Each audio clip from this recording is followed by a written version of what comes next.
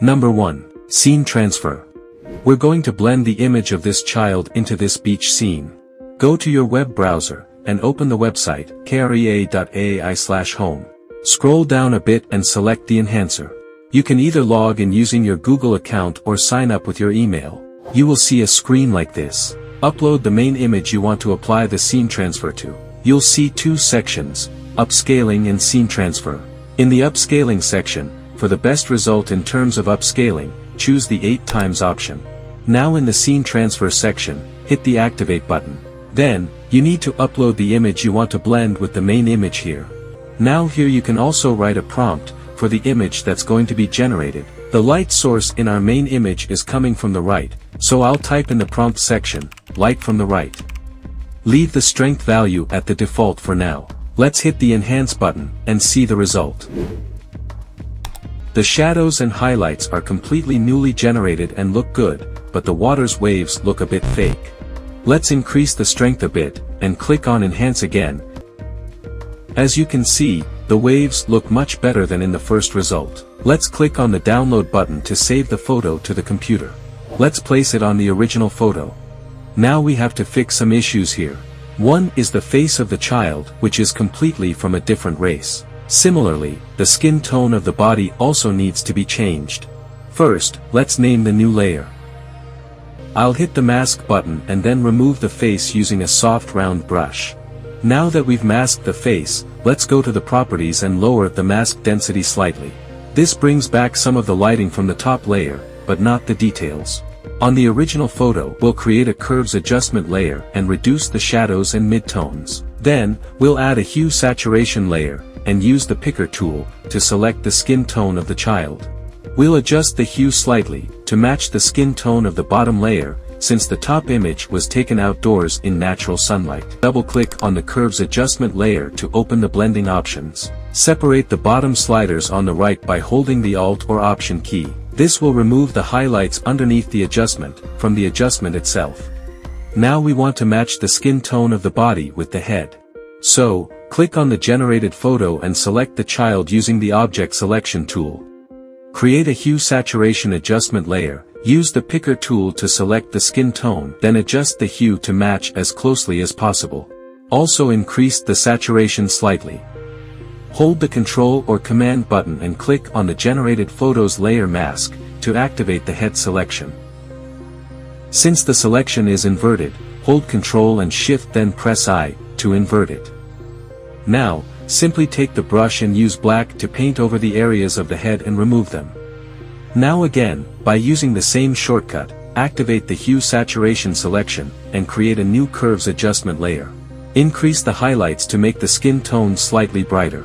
Let's group the layers related to the generated photo for better organization. Since the hair color needs to be darker, open a hue saturation adjustment layer and decrease the saturation. Then mask the layer and, using a soft round brush with white, bring back the areas of the hair. Here's the result. Number 2. Upscaling Trick.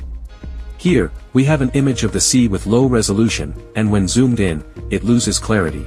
I'm going to show you a simple trick to easily enhance its sharpness. First, activate the ruler and divide the image into 4 parts. Then, use the crop tool to crop one section and export it. Go to krea.ai and click on Enhancer. Upload the cropped image. In the upscaling section, choose 8x. Delete the prompt section and click on Enhance with the default settings. Wait for the result. When it's done, click Download and save the image to your computer. Go back to the PSD file and hit Ctrl-Z to undo.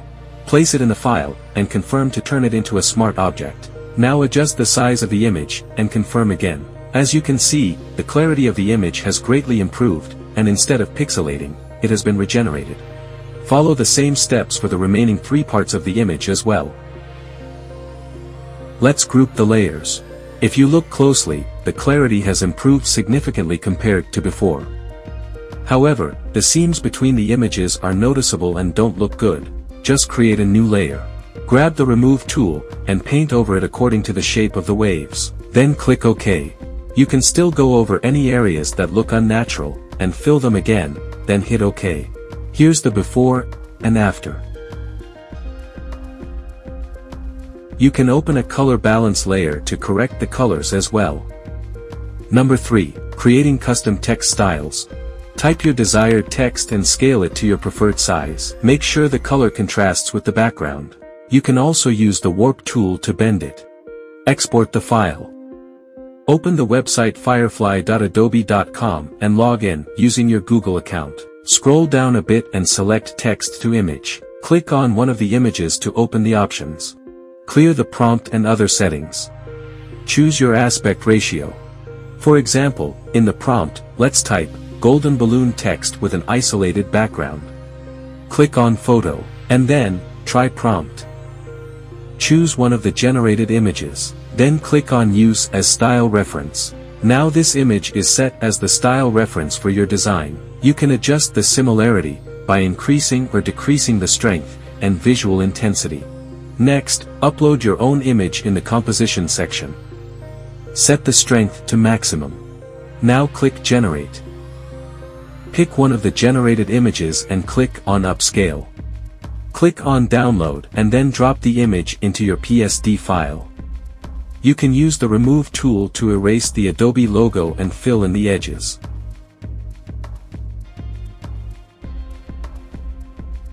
If you found this video helpful, you can subscribe to the channel to stay updated on future videos.